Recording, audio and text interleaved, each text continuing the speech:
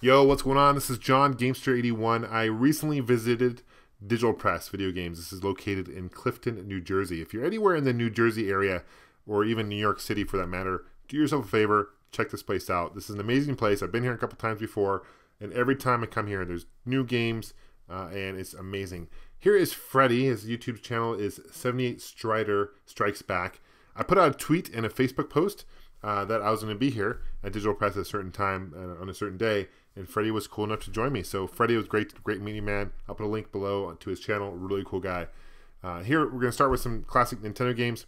Their selection is by far above anything I've ever seen at a local store.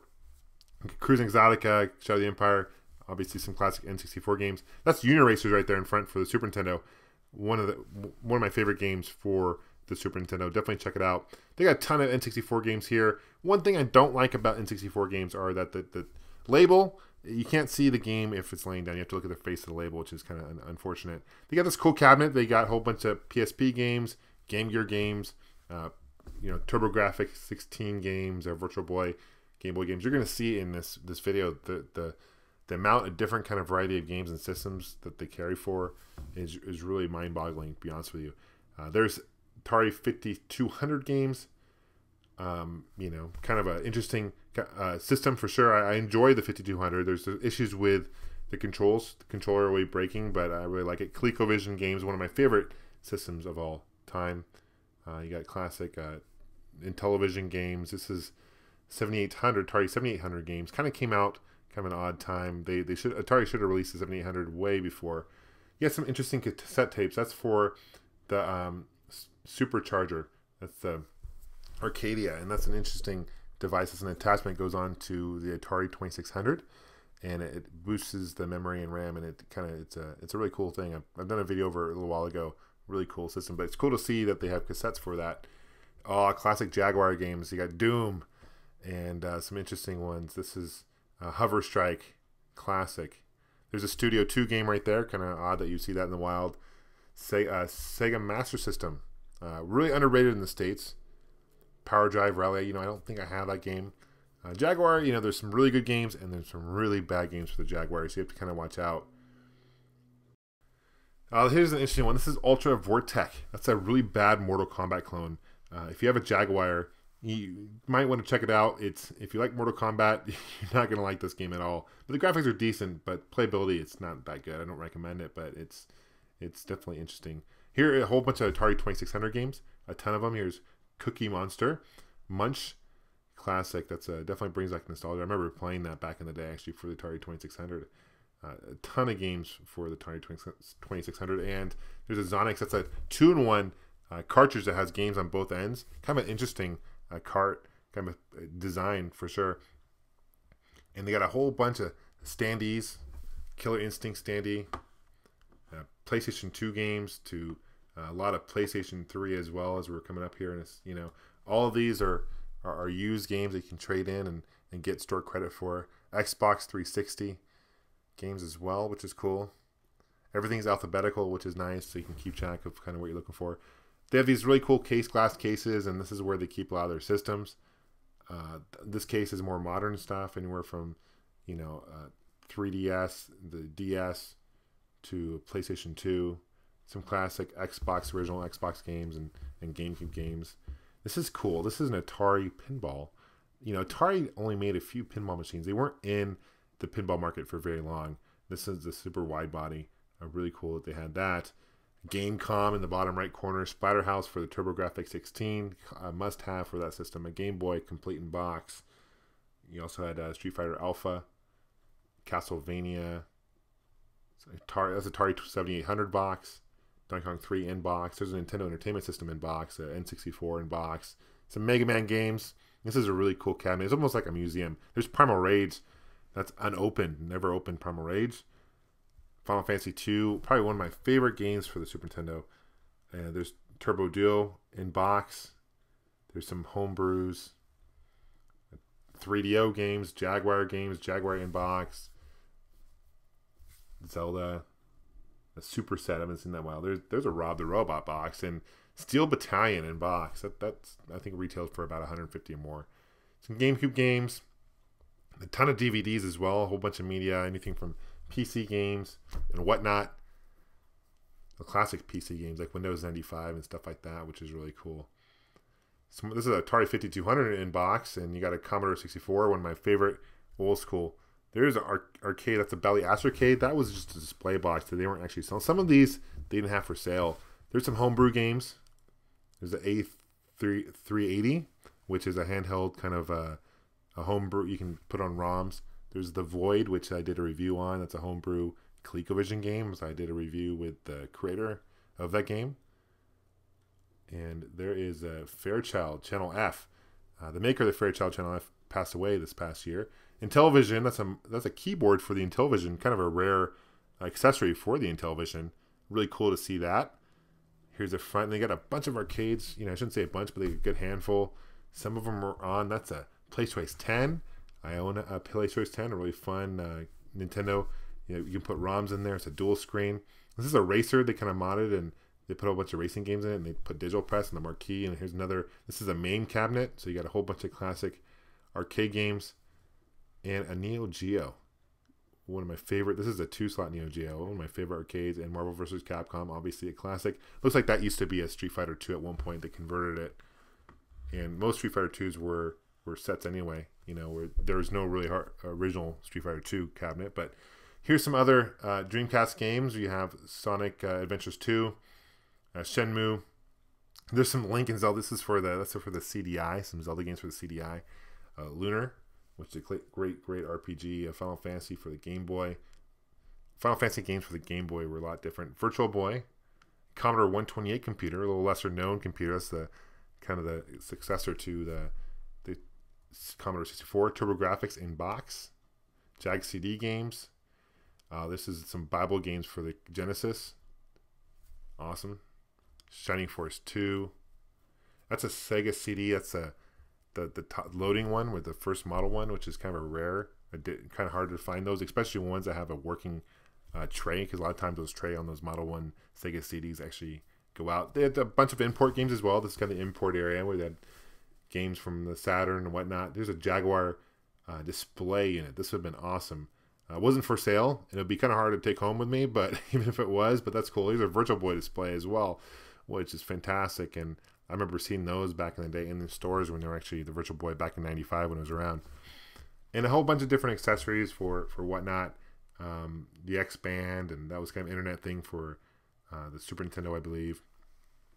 And some controllers. More display stuff.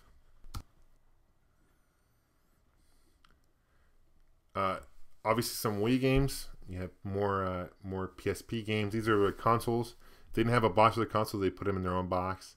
Some clones and consoles as well. Sega Master System games. These are Intellivision games all in box there and on the top. It's amazing how many box teams they had. It was really, really cool.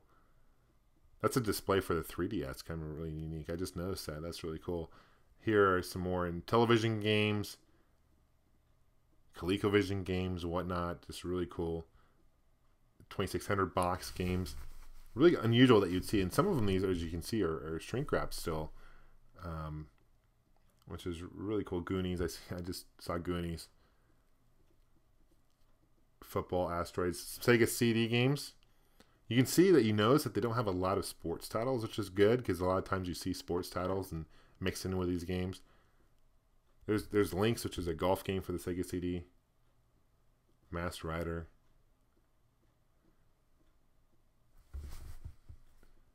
Tomcat Alley, which is a very common game. Trivial Pursuit for the Sega CD.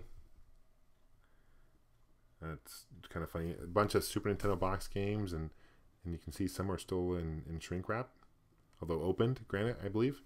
Monopoly, whatnot, Chess Master. And it's really unusual to see that many box games because they're cardboard boxes. Some Jaguar games as well. You definitely see more Genesis games in boxes. They have the plastic clamshell. Here's Jag CD games. That's cool. Jaguar CD came out at the very end of life of the Jaguar system, so it's kind of unusual to see that. Sega Master System I mentioned before in this video, but I really like the Sega Master System. Just didn't have much support in the States, but did very well in Brazil and in Europe compared to in the States, North America. Some classic Genesis games. It goes on and on. You can see you can spend like a full day here and still not really see everything. Even up top, they've got some classic games, Altered Beast, whatnot. One of my favorite games for the Genesis. Myst, a great game. I played it on the PC for sure. Magic Carpet. Can't say I've played that game before. And these are just kind of random CD games. You have more Saturn games. Virtual Cop 2, Virtual Cop 1. And in later life of Genesis, a lot of the games switch over to cardboard games. So you'll see that. Some Genesis Game Gear games. Which Game Gear is essentially kind of like a Sega Master System portable one. Graphically, it's the same and sounds the same. They had a lot of ports from the Sega Master System switch over to the Game Gear. Quake 3 is a classic, great first-person shooter. Bunch of movies for the PSP and Dreamcast, one of my favorite systems of all time. Classic, you have the Smash Pack, which is a good one to have because you get the classic Genesis games all in one there. And Tomb Raider, just a really fun, fun system, and kind of wish that Sega would get back into the console market. I'm sure many of you guys probably wish the same, or may not. Let me know. Put a comment below. Let me know what you guys think, if they should have a Dreamcast 2 or not. You got some classic, more PC gaming here. And there's a Flashback 2 as well. Here are some 3DO games. That's Gold Star, but Gold Star, Panasonic, a lot of different companies made the 3DO. There's Road Rash, one of the better games by EA. One of the better games for the system. If you have a 3DO, definitely check out Road Rash. That and Return Fire are some of my two favorite games for 3DO. And speaking of which, there's Return Fire right there. Also, another good game to check out is Super Street Fighter 2, a great fighter for the 3DO. But it's cool they have the long boxes, because you don't see the long boxes much anymore. You see the cases and jewel cases, but it's called Link's Video Play. That's more Fairchild games possibly, and N-Gage games. There's Neo Geo, and Freddie is a big fan of Neo Geo like myself, so he was there to kind of show me what games are good and whatnot. And these are that's the AES games. This is the MBS for more of the arcade. And the difference is the arcade games, they're not compatible with one another, but the home ports, the cartridges have stickers and labels, are kind of nice and look presentable, more presentable than the arcade. Vectrex is one of my favorite retro systems. They had a bunch of Vectrex games, but not only that, the Vectrex, they had actually the thing you would put on the screen, which is very unique. TurboGrafx 16 games and Hue cards and CDs. More retro games like ColecoVision and Atari 2600 games. Really, there's some Bally Astrocade games never opened, which is interesting. Those are very kind of unique looking cartridges. They almost look like cassette tapes, but they're not. They're shaped like a cassette. Really cool to see those. And they even had some Apple II games, which is pretty amazing.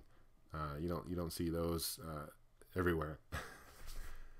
And Game Boy Advance games, the Game Boy all in box. You can see they have a ton of these. A lot of big fans of classic Game Boy, myself included.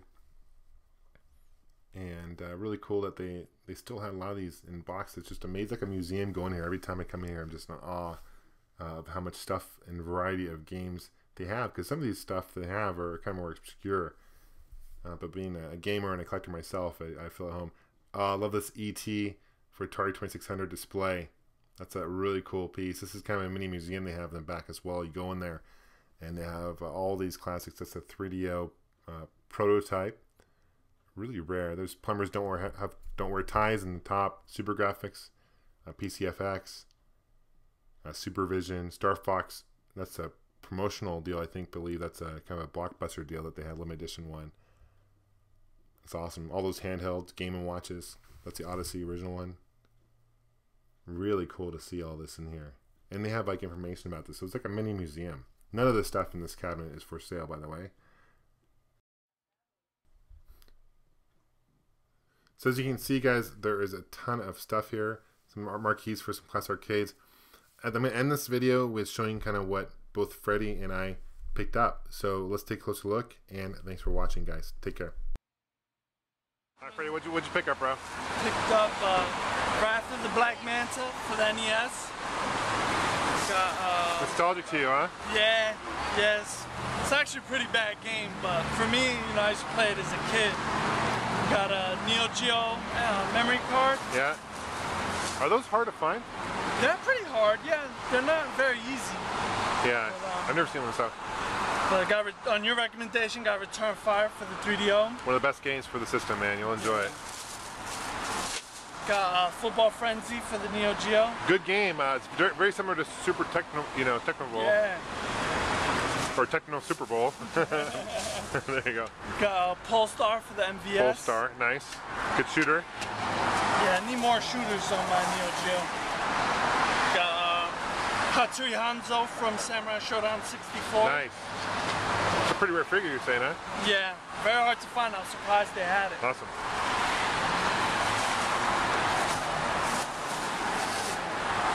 Got Far East of Eden, a fighting game like Kabuki Clash for the Neo Geo, but Nice.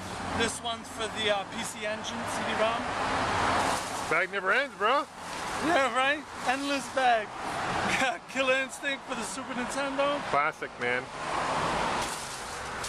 Alright, got Last but not least, Deadly Moves for the Genesis. I love my fighters. the fighter, Nice to huh? have Nice. this back in Cool. the day. Thanks for coming out, man. Thanks for having me, bro. We Good was time. going in. Go. All right, so this is what I picked up, guys. I got, first and foremost, I picked up Riding Hero. This is the AES version. It's a racing game. It's really cool. I got that for 30 bucks, not bad. I also picked up a sealed copy of Primal Rage. This thing is in like amazing shape. It's like brand new. I wish they didn't put the sticker on it. That kind of lame. Yeah. But 20 bucks for a brand new sealed copy of Primal Rage for Super Nintendo. Fantastic game. Save 4 bucks at Six Flags. I wonder if I can actually use that today if I were to go to Six Flags. I don't know, but that's really cool. And then last but not least, I picked up Neo Geo memory card. Freddy's Request. It was 30 bucks. It came with a box and everything. Cool thing about this, you can transfer it from your AES to your MVS and vice versa, so that's pretty cool. That's what I picked up.